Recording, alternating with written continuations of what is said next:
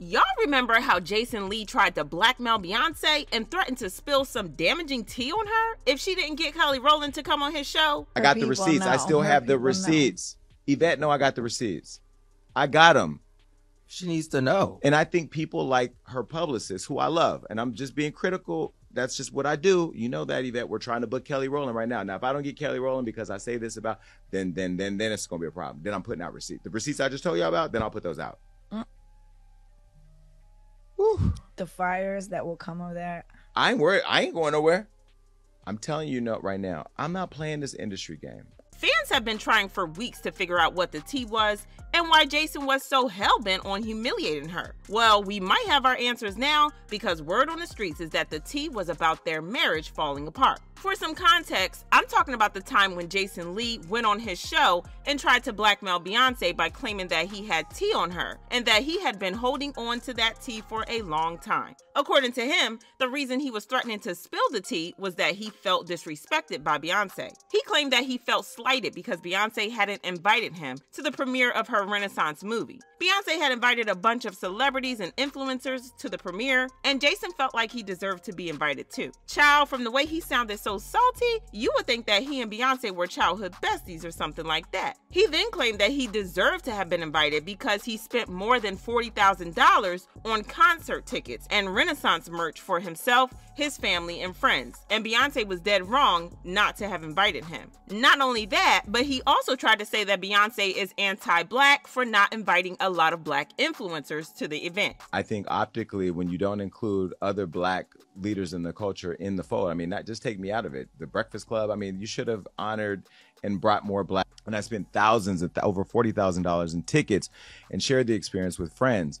And I've done a lot, and I'm not even going to say it here because if I did, this internet, Beyonce's good internet, would go crazy. Y'all best believe that man knew what he was doing, and to prove that he had the tea on Beyonce, he covered his mouth and spilled the tea to the other two people in the room with him, but he bleeped it out so we wouldn't hear. This part of the show, so you'll never know what it is, but I want you to see their reactions, and I'm going to do it right now.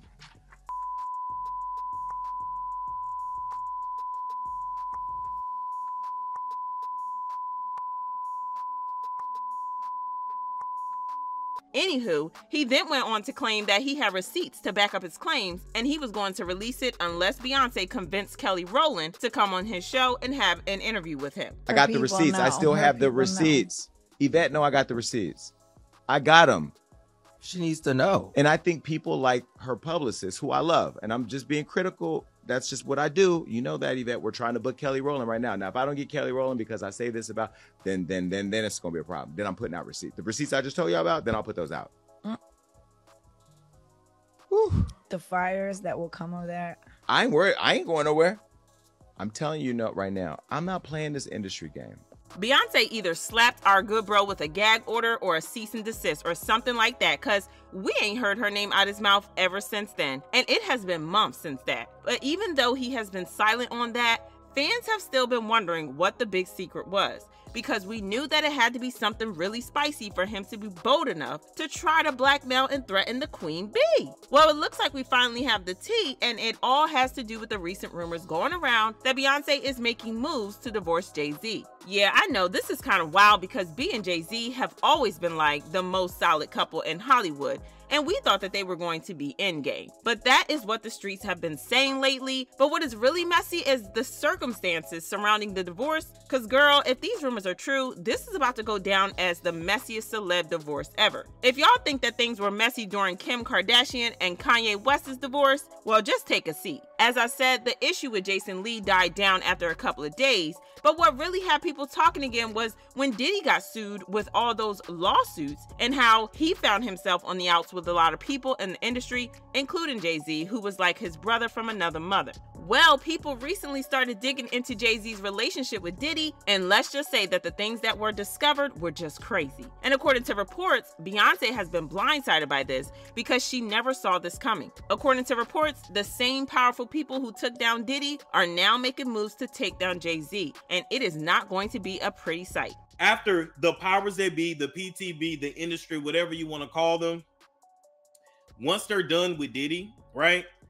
And this is going to be going on for some time, but once I guess you can say the public humiliation. Basically, after the major documentaries come out, right?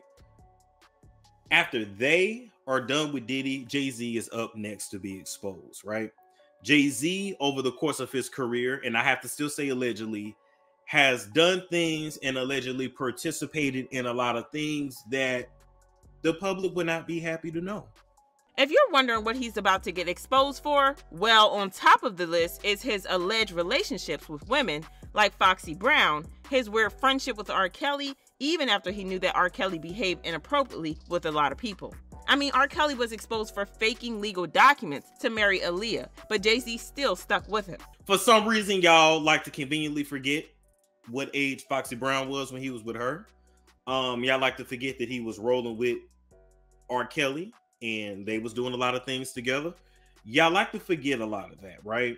But good PR, good marketing, and the fact that, you know, Jay-Z got a lot of this industry on lock, so he's able to keep a lot of things hush-hush. Oh, and don't even get me started on the rumors of him being involved with Beyonce herself before she turned 18. This kind of explains why Beyonce looked super mad when Jay-Z made a love declaration at the Grammys a couple of weeks ago when he slammed the Grammys for not awarding Beyonce with Album of the Year. And it's opinion-based, but, you know, some things, you know, I don't want to embarrass this young lady, but she has more Grammys than everyone and never won Album of the Year. So even by your own metrics, that doesn't work. Think about that. The most Grammys, never won Album of the Year. That doesn't work. You know? Well, insiders are now claiming that this was a last-ditch effort by Jay-Z to win Beyonce back and convince her to stay with him. And this is the tea that Jason allegedly had and tried to blackmail Beyonce with it because he wanted to be invited to hang out with her so badly. Someone commented, "I had a feeling something was about to go down because this past year, B has done a numerous amount of things she doesn't usually do. Put out an album, then tour, then put out a perfume line, dyed her hair lighter, had a Super Bowl commercial, and put out country music with another album coming in March. All back to back. Yeah, she's racking up to either leave Jay or before her image is tarnished." And the other person said, "If it's true that they are divorcing and the reason being because of his ties with Diddy, getting a divorce is not going to change the fact that everybody knew you were married and with Jay-Z for all those years and have children with this man. And let's not forget she definitely has a lot of bones of her own in that same closet." Anywho, y'all drop your thoughts in the comments, then check out this next video.